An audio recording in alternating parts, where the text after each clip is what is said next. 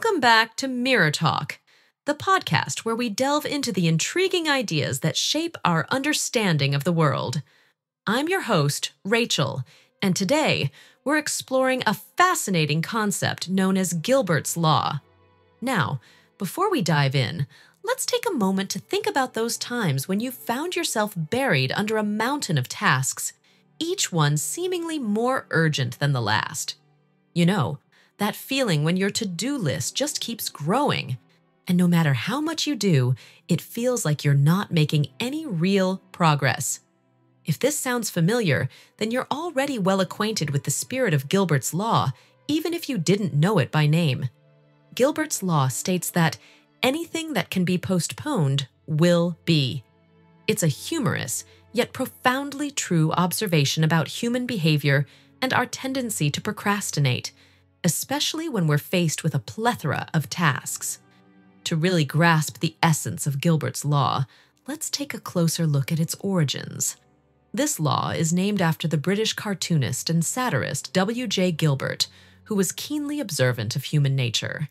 His wit and insight gave us this law, which encapsulates the all-too-familiar habit of pushing things off until later, often until the very last possible moment. Now, why do we do this? Why do we delay tasks that we know need to be done? It turns out there are several reasons. For one, our brains are wired to seek pleasure and avoid pain. Many tasks, especially those we find boring or difficult, can feel like mental or emotional pain. By postponing them, we're essentially opting for immediate comfort. But as we all know, this short-term comfort often leads to long-term stress. One of the most enlightening ways to understand Gilbert's Law is through our own stories and experiences. I remember a time when I was working on a major project for work. It was something I was passionate about, but it was also incredibly complex and required a lot of detailed research. Each day, I'd look at my list of things to do and think, I'll start this first thing tomorrow. Well, tomorrow turned into next week, and next week turned into a month later. Before I knew it, the deadline was looming over me like a storm cloud.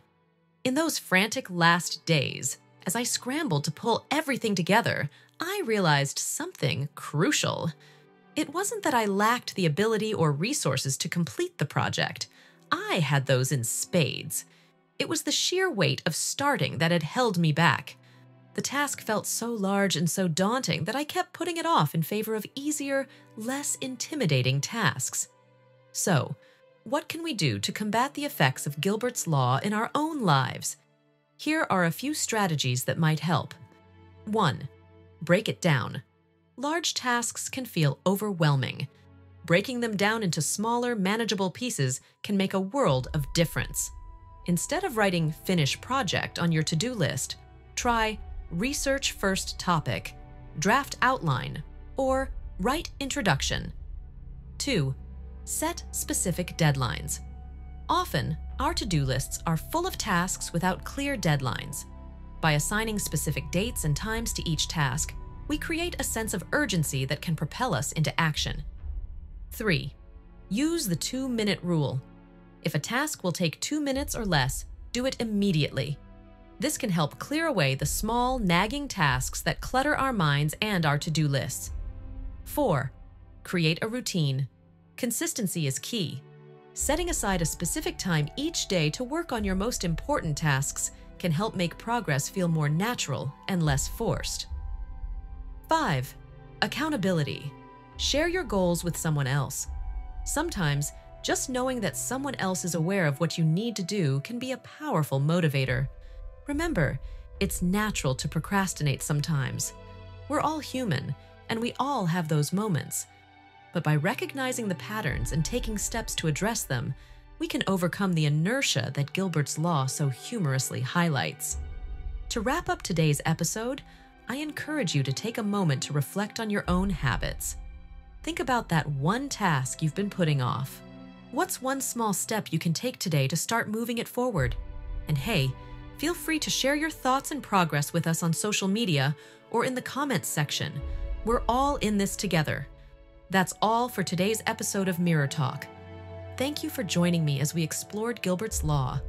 I hope you found it insightful and maybe even a bit motivating. Until next time, I'm Rachel, reminding you to take that first step, no matter how small. Have a wonderful day, and remember, you've got this.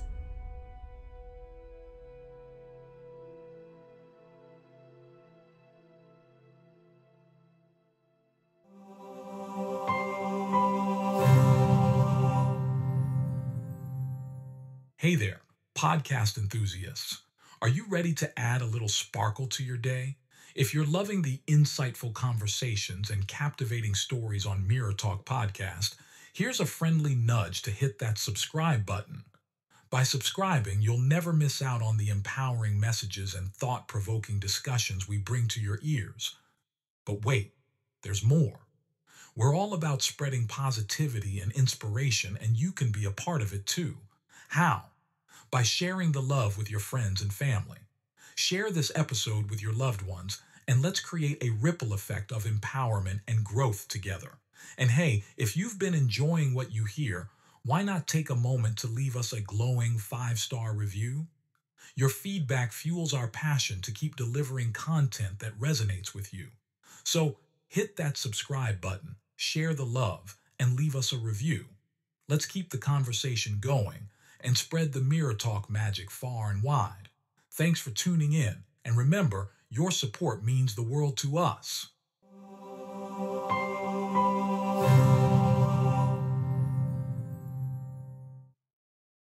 Wow, you made it to the very end of this episode. Thank you so much for listening. I'm grateful for your time, your love, and your contributions. Subscribe, like, review, and share this podcast. God bless you. Bye. Bye.